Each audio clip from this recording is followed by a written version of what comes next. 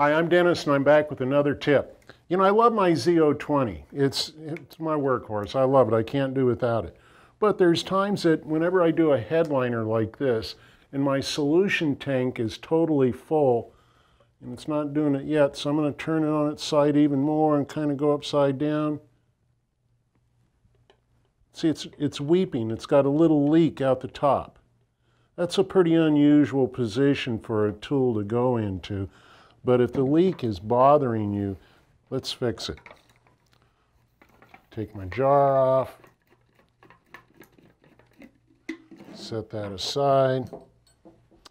Underneath the cap is a flexible washer. This is what comes from the factory. They put a flexible washer in there because they feel it's like a paint gun. You don't want to turn it upside down and paint. But in our situation, a lot of times we have to put the tool in a different situation, under a seat or door jamb or what have you. So we put it in an unusual situation. Okay, this is a very flexible type gasket, and it's got a little ridge underneath here. But what we're going to do is we're going to replace it with the 018.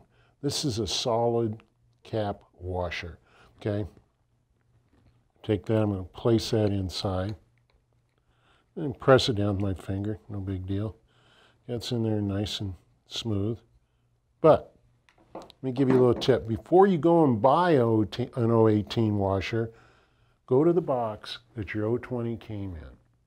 You'll find a spare cap along with your air regulator and fitting and the instructions.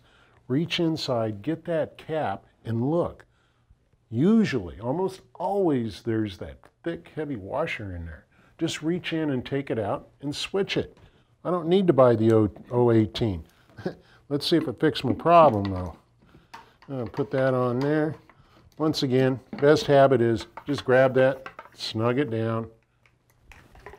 Okay, I'm not leaking. CT018, you're aggravated with that little weep because you got your cleaning tool in an odd position.